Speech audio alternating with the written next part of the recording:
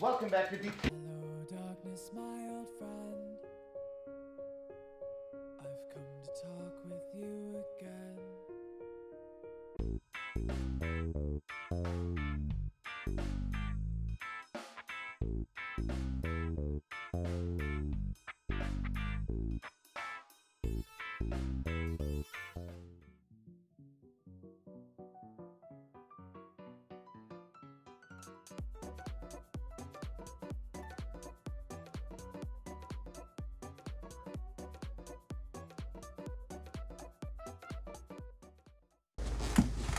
Welcome back to Transplant and DIY, guys. Today's video, not really about bikes, not really about cars. One of my other favorite things, computers. I've been into them since I was a young kid in high school. Started building them out of scrap parts, literally. Kind of like what I do with bikes and some cars now too. But right here, this is the start of everything, including my entire YouTube channel. I've made over 70 videos on this. Actually, I think about 73 videos on this, which is quite a lot considering this is not even what it used to be. I've taken the guts from what I bought originally in 2015, which was a very small Alienware X51 R2. It's like a Dell-made small desktop. It doesn't take up much space. It's supposed to be pretty good, but honestly, it's all I could get. I needed something at Intel i5. I knew I wanted to edit videos, so one of the big issues there is you want to have good quality equipment. So what we had started out is in here, and we'll go ahead and open this up. This is the insides of the original Alienware. And you can see the motherboard in here is super tiny. Actually, majority of this on the motherboard is the CPU cooler, which when I bought this back in 2015, the first thing I did in the original Alienware case, CPU cooler with a bigger fan. Those tiny things run hot, and I was actually running a really low-end video card. I was overclocking, which made a ton of extra heat, so wanted to make sure we dispelled that very easily. Now, as I got into YouTube over the years, one of the biggest things that I did was in 2019, I built this, and what we have here is a Fanatec case with a tons of goodies and tons of other upgrades. And you can see here, this has like a nice little filtered system so you could clean out your vents and all of that. We have two big fans, and you can't see it right now, but these actually have red LEDs on them. If you like lights, it's kind of cool, you know. These were just actually very good fans, or Arctics. Some of the best you can get for the money. I actually retrofitted the Wi-Fi up here. It's old Wi-Fi though, so I'm going to be renewing this as well before I pass this computer on to its new owner. Snaps on no problem. But one of the biggest things too, this thing only takes 16 gigabytes of RAM. It is so old. The processor is a i5 4440 I mean, I'm sorry. And this is a 4-core, 3.1 gigahertz. For what it was back in like 2013 when it was brand new, I got it. It was still a little old even. It was pretty good stuff. Now what you can get today, it struggles. It makes editing videos rough. Really rough. It's been quite discouraging sometimes over the channel trying to do big videos, and the computer will just crash and I lost everything. So I have to start all over again. It's not a fun time at all. And when you're especially learning to edit, that's a terrible way to learn. It's having to do the same thing over and over. So we did all the cool things, like, you know, we did all the things to keep it cool. On the top of this on the top of this Fanatec case, there's also a magnetic screen, and you have another exhaust fan up here on the top. We have one on the back side here, you can see.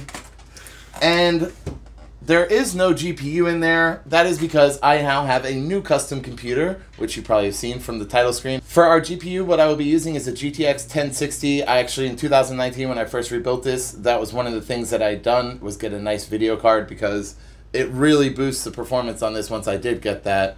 Unfortunately, they were a little expensive, even more so expensive now. The computers, and because of COVID, the silicone market, and all of this chipset material that they need is very expensive. So if you're looking for a fancy gaming GPU, or you want to get on a sim racer like I built over here, another one of my recent add-ons, you're going to need some good stuff, which honestly, I think I have the perfect baseline on my new build. So we'll be taking that out of there, putting into this, and that pretty much will complete my build. On the back side of this case, there is another panel. This is pretty cool. For something a little older, you have two SSD drives for your smaller solid states. Now, what I did put in here is a very nice Corsair 750.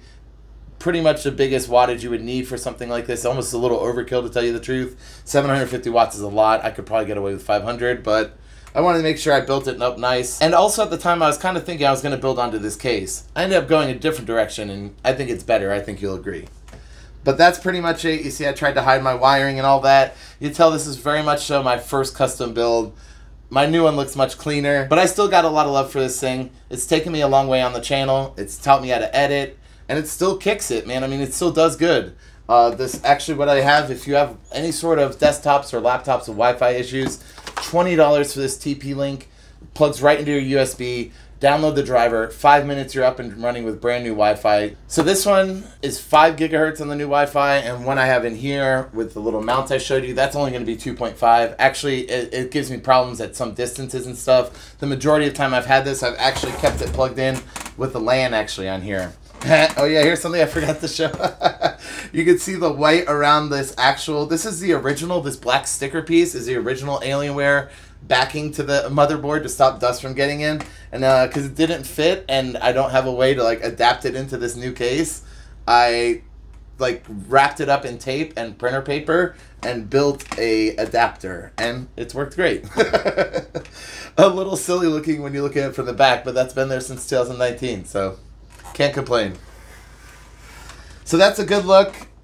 Oh, don't want to lose my little thumb screws here to our glass piece. That's a good look to the whole little old setup, you know, a little tribute to our Alienware on steroids. Oh yeah, if you have a good setup, get you one of these. These are GPU braces, so it doesn't sag and, you know, have any issues with that. You definitely don't want that. These are like $8 or $9. So the GPU has been extracted from our new computer, and as I mentioned, nothing too fancy, just a 1060. It is actually an OC, I almost forgot about that. You do have the ability to overclock these.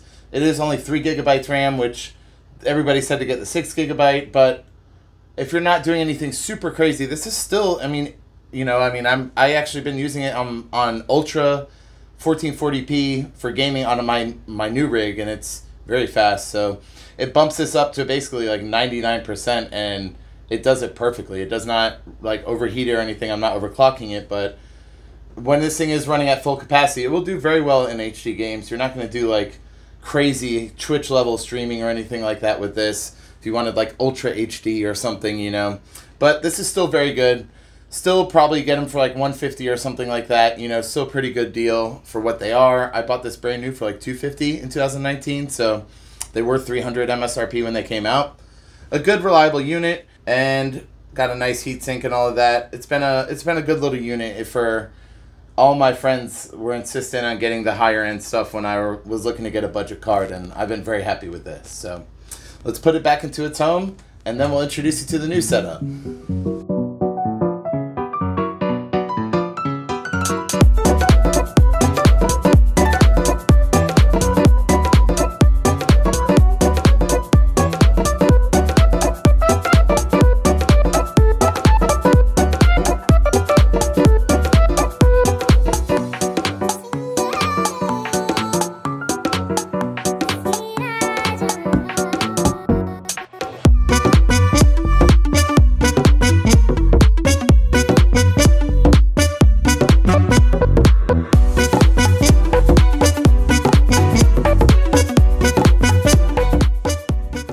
Alright, so we're back. As you can see, the old computer's all done. I have the old GPU, the GTX 1060 OC, back inside. Got a new power wire in there as well for our modular power supply I mentioned earlier. Also, it's hard to see, but you probably saw inside the case here a little white strip. Pretty cool. Nothing fancy, but, you know, give it a little pizzazz when you turn it on. I always like having little features like that on my builds. Also, another thing that's neat is one of the buttons up here is how you can change it. And it's actually a Fanatec's LED, so it's built in. You can just hit that, it'll flash through it or stay on one color, whatever you like. And one last thing I did want to mention too, if you're getting a case, you do want to have on the bottom a screen where you can clean out all your dust filtrations and all of that.